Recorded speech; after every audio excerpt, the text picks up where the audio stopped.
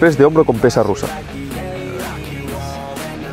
Para hacerlo, separa las piernas a la anchura de los hombros, sujeta la pesa con una mano y súbela por encima del hombro.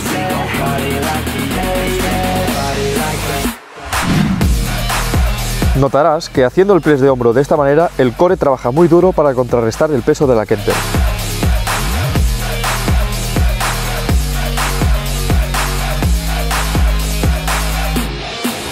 Con las flexiones cerradas con kettlebells vamos a trabajar bien nuestros tríceps y pectorales, trabajando también el deltoides anterior y el core.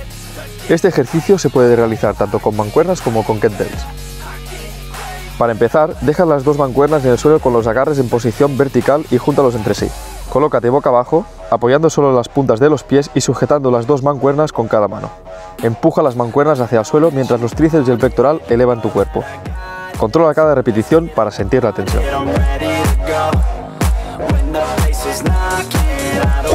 Utilizaremos el remo con pesas rusas para trabajar bien los dorsales y también los bíceps. Haciendo este ejercicio con kettlebells podrás hacer un recorrido más completo que el que te permite el remo con barra y trabajaremos muy intensamente el core. Puedes hacer variaciones levantando ambas pesas o haciéndolo de manera intercalada.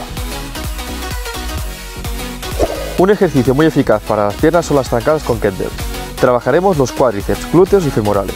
Para empezar, sujeta la pesa rusa pegada al pecho con ambas manos. Avanza un paso grande con una de tus piernas y realiza la flexión de rodillas desplazando todo el peso de la pierna que flexionas. Utiliza la pierna de apoyo para equilibrarte.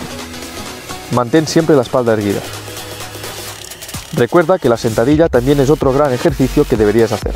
Para acabar de fortalecer el abdomen y los oblicuos, terminaremos con el twist. Siéntate en una superficie plana, extiende tus piernas y sujeta la pesa rusa con ambas manos. Eleva tus piernas a un palmo del suelo y semiflexiónalas mientras desplazas el tronco hacia detrás para comenzar a girar de un lado a otro del mismo con la pesa rusa.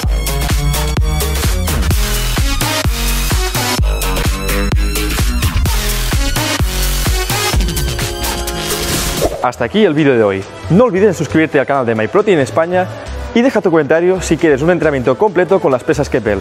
Hasta el próximo vídeo.